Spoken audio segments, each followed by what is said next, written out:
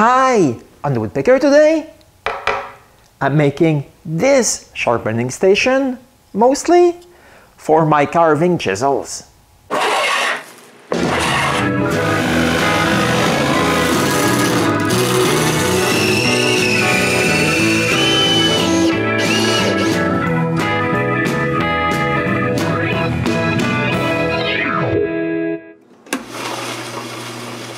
In my shop, I have several options to sharpen my tools, like this water wheel sharpener. I don't use it often. I find the stone grit too coarse. The other side has a leather strop, but I don't like it either. I also have a nice double-sided water stone with a holding jig. But by far my favorite sharpening tool is this work sharp. It's all different grits of sandpaper. It goes up to 6,000 and it's glued on a piece of glass that spins. I even have a felt pad charged with abrasive. Sharpening a chisel is as easy and fast as this. I like this a lot. But for my carving chisels, it's not to my liking. So I would like to do something to make it easier to sharpen them. I will also use it to sharpen my carving knives. Yes, because I have a hard time sharpening them too. I tried with special shaped water stones and the flat one too, and I only managed to damage my stone. But with a leather strap, I was able to get my carving tools to my liking. In the future video, I take 30 seconds to show you how I made it. So I took the decision to make a sharpening station with this leather belt I bought. To do this, I'm only going to use a lot of small and not so small, oddly shaped pieces of plywood I have lying around in my shop. I'm going to start with 2 wheels for the leather belt. After cutting the pieces a bit bigger than both wheels, I glue them together. Now I just need to wait for the glue to dry. But I still can use more oddly shaped plywood for the base. But before doing that, I remove a bit of the 2 smaller pieces. Then I can glue both pieces on top of a big one that's big enough to make the base. It's not easy to find a way to hold all this in place while the glue dries, but I manage anyway. I will insert those 2 bearings in the top wheel, but I have a big problem. A 3/4 inch hole is too small and a 7/8 is too big. Unfortunately, the matrix Forstner bit set I bought from China got lost in the mail. Now I need a solution. I found one, but spoiler alert, it didn't work.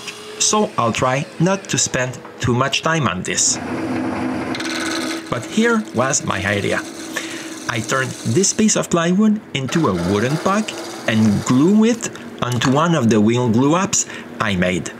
I even glue this between a piece of paper so it will be easier to separate later on. I use clamps and wait for the glue to dry. Then I cut both wheels so they won't be as squarish.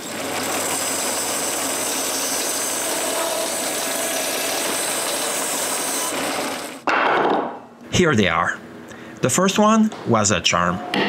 I only drilled a 1/2 inch hole in the center. Those drill bits, I have plenty of them.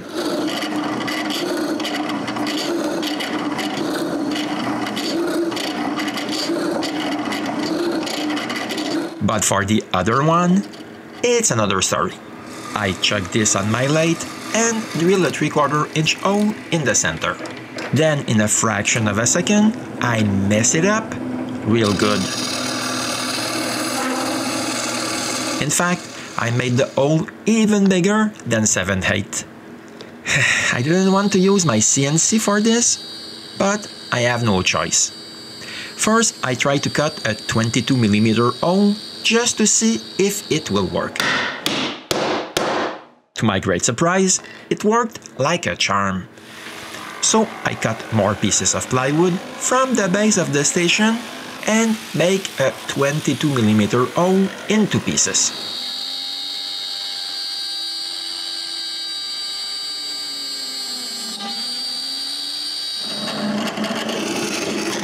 The center layer is easier, but my pieces are a bit too big.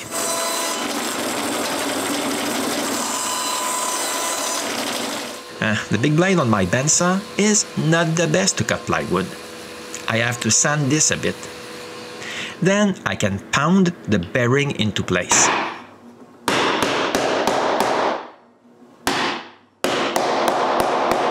And glue another wheel. I use a drill bit the size of the bearing's hole to remove the glue that may have seeped into it. When I'm satisfied that there's no glue left, I can go into the shed and get an old bench grinder that I had stored in there. But it's a motorless one. No problem, I have a motor lying on the floor of my shop. But its pulley is way too big for my taste. Again, no problem. In the shed, I have a box full of pulleys. Yes, to René's despair, I keep a lot of stuff, just in case. Here, I'm pretty glad I have those. I look into the surprise box to find the smallest pulley I have. I found two, but their holes are way too small. I drill a bigger hole with a step bit. I drill from both sides. Since I now have a hole with the center too small, I use one of my grandfather's reamers to enlarge it. This really does a great job, and in no time, I'm finished. But it's not enough. I need to remove more metal.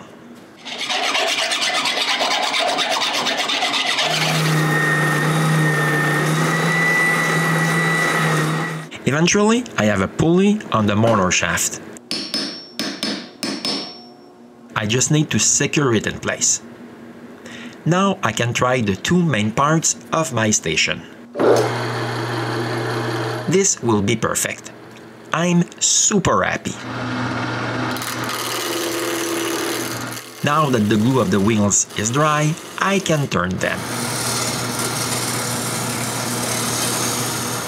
From time to time I stop and check their circumference. If you want to stop this video because I'm going nowhere, just wait. It's not over and I mess up again. I think that if I make a groove, a little bit like a pulley, the leather belt will ride into this channel. But this was far from reality. You will see. But for now, it's what I do. On both wheels on top of it. But to see this won't work, I have to remove the wire brush and the emery wheel from the grinder. I also remove the guards. I won't need them anymore.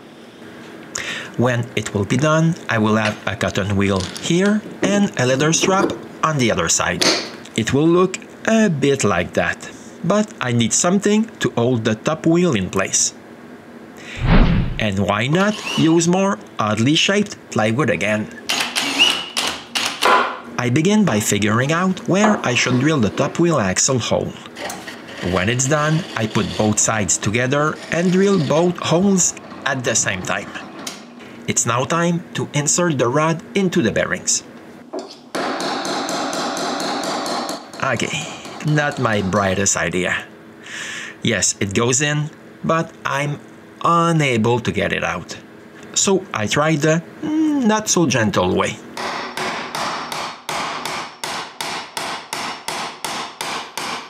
Okay, on top of scrapping the bearing, I managed to bend the shaft. Not so bright after all. Now I have to cut a bit of the rod, throw it away, and cut a more manageable length so it will be easier to file it a bit smaller.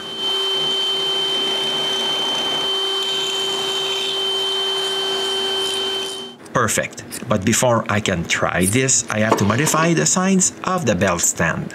After tracing the shape I need, I can use a hole saw and cut just a bit.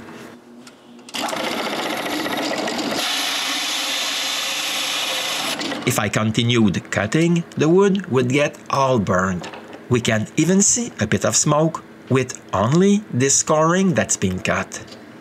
So I chuck a Forstner bit in the drill press and drill a hole directly on the edge of the scoring cut. I put the old saw back again and finish it. See? No burn mark. This is because the sawdust had an exit. But it doesn't help a lot to get the piece out of the saw. I unscrew the bit and push it out. I finish the cut with my small bandsaw.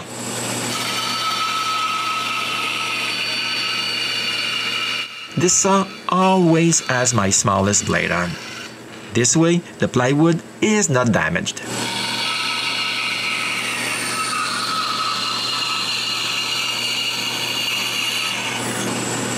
By using this as a template, I can trace the shape of the other side and cut it.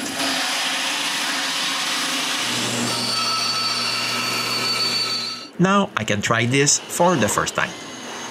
It didn't take long before I noticed that my pulley idea was not so great after all. I went back to the lathe and cut a crown, just like a bandsaw.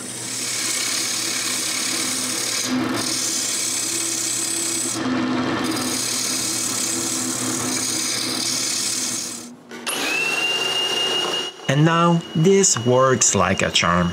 I'm super confident about my station. But I need to glue more pieces of plywood together to hold the two sides together. As you can see, it's all scrap pieces of plywood glued together. But still, I need to wait for the glue to dry. The next morning, I remove all the excess plywood and make sure I have one side straight on both glue ups.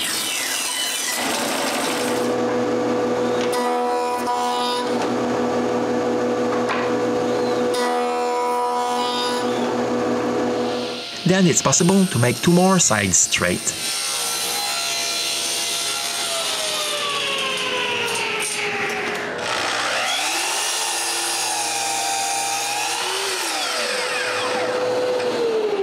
But I still need to remove more from this glue up. I trace it and remove it.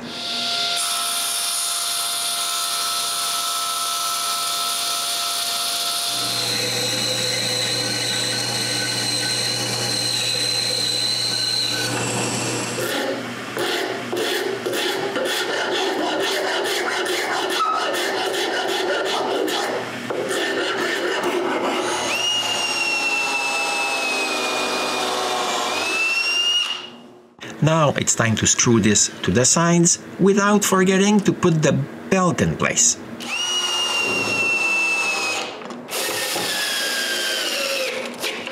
This works even better than I was expecting. I can do the same thing for the top part.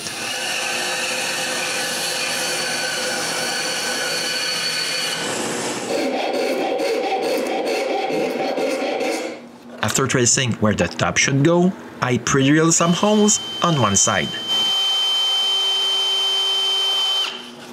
Put the top in place, clamp it, and screw it in place. But it's way easier for the other side since the parts are not moving anymore. Now it's time to give this a more elegant shape.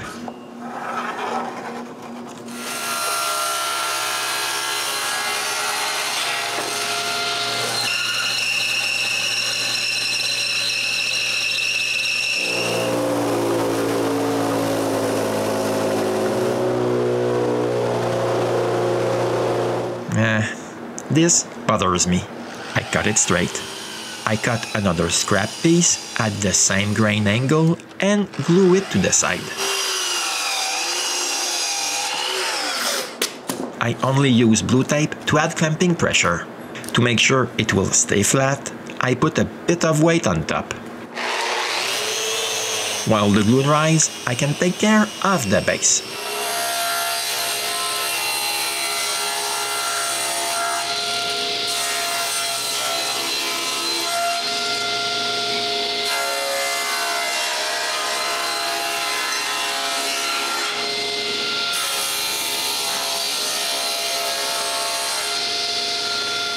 Now that I have a nice square base, I can figure out where to put the motor. Then the grinder. Now I can drill the holes for the carriage bolts. I begin with a small one.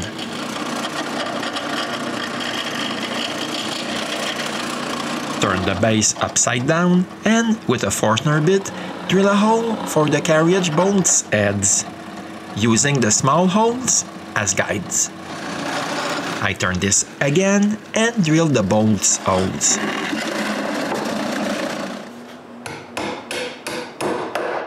Now I can try this in place. Okay, the carriage bolts are way too long. Wow, this is really starting to take shape. After all this, the glue up is dry enough so I can shape it like the other side.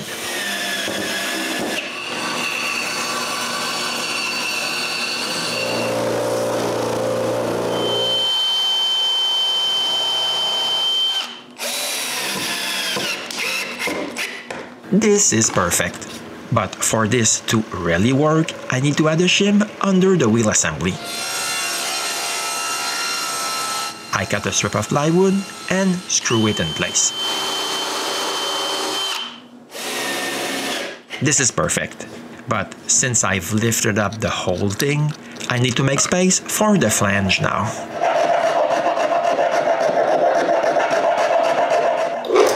The more I keep working on it, the happier I get. This works like a charm. I just need to screw it to the base now.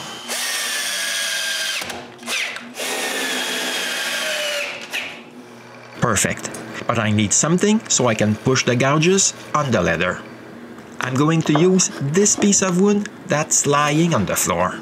It's just a tad too wide, so I lift my John turntable and remove just a sliver.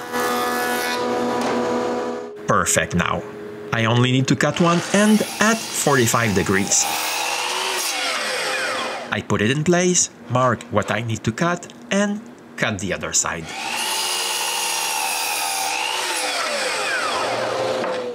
This is perfect, but the ends are a bit too sharp for the leather. I bevel both ends and make sure the tip is really not sharp at all.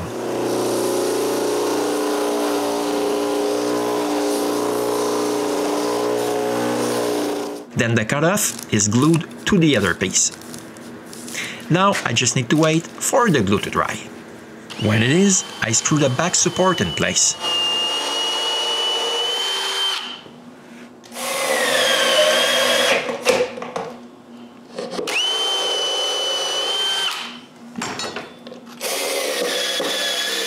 This would be enough for all my carving gouges and knives.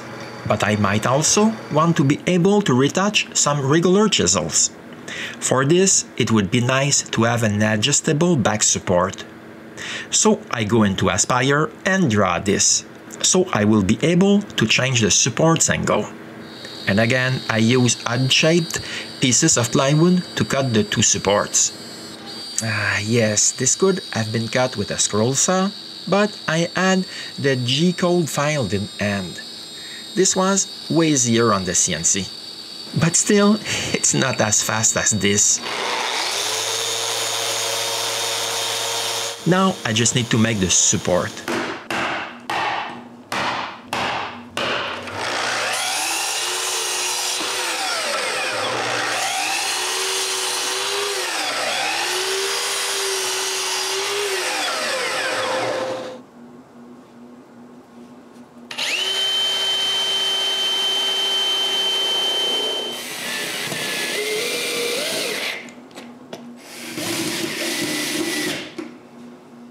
To be able to tilt up to the leather, I have to remove a bit of wood.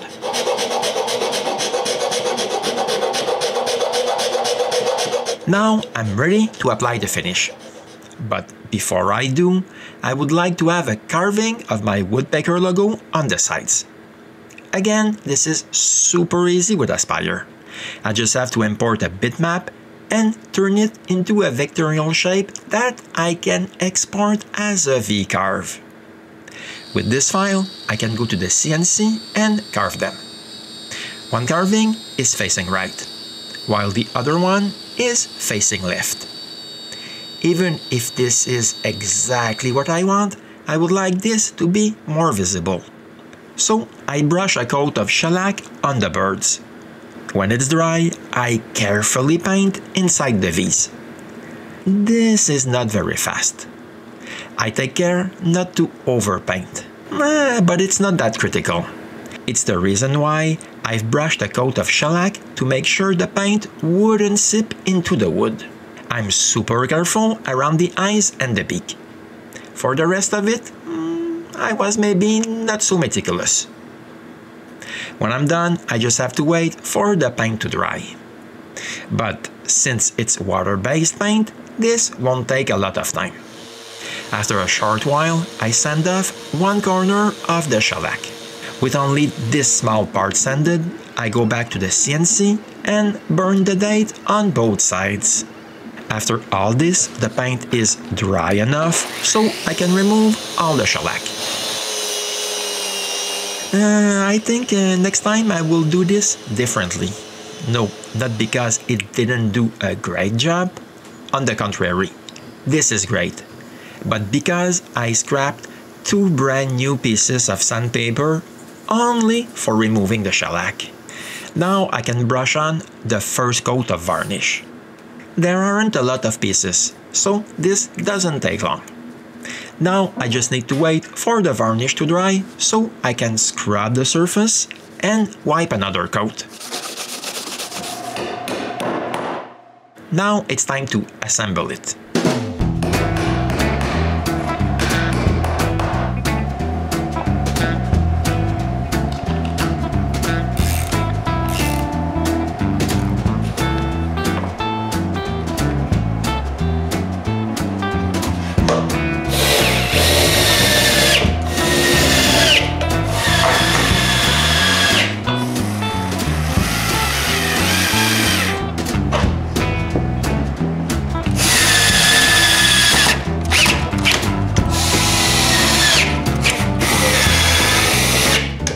Install the chisel support.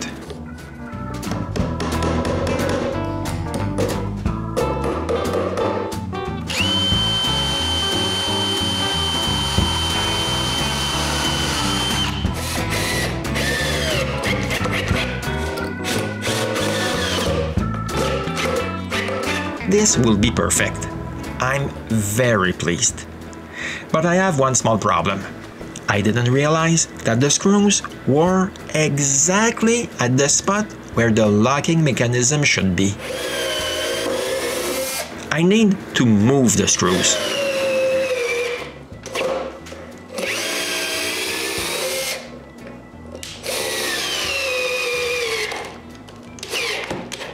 Then I can make bigger holes and tap them.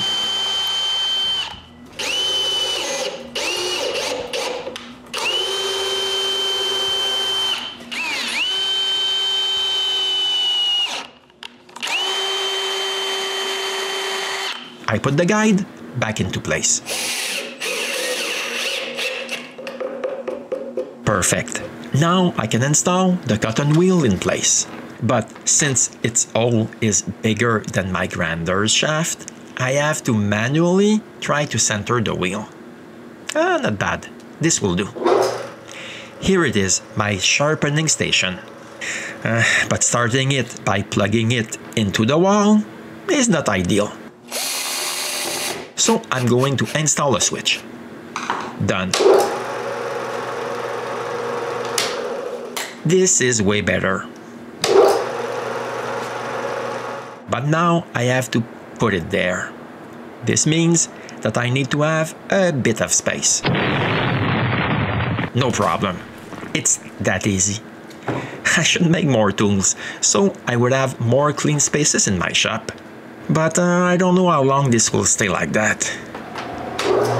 But still, this looks good just there. Now I need to charge a layer with some abrasive paste. This doesn't go that well with the motor running. So I stop it and charge it by hand. It's a bit more work, but at least I'm able to put a bit more. I also charge the cotton wheel.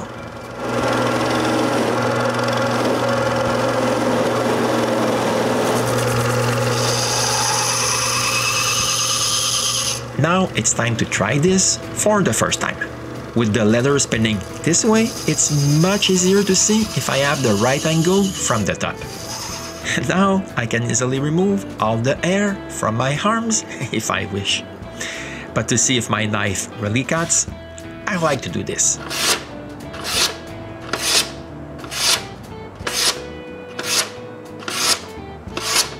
I can also sharpen my carving gouges.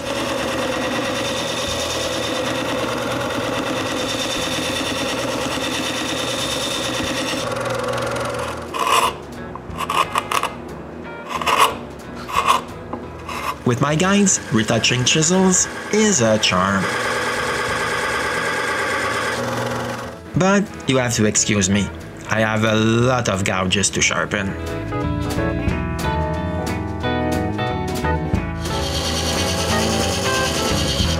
This was my new sharpening station made out of mostly scrap plywood.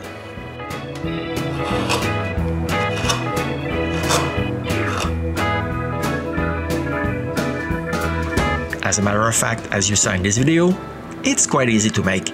So if you find a grinder like that in a flea market, you'll know what to do with it. And see you soon with sharper gouges on the Woodpecker.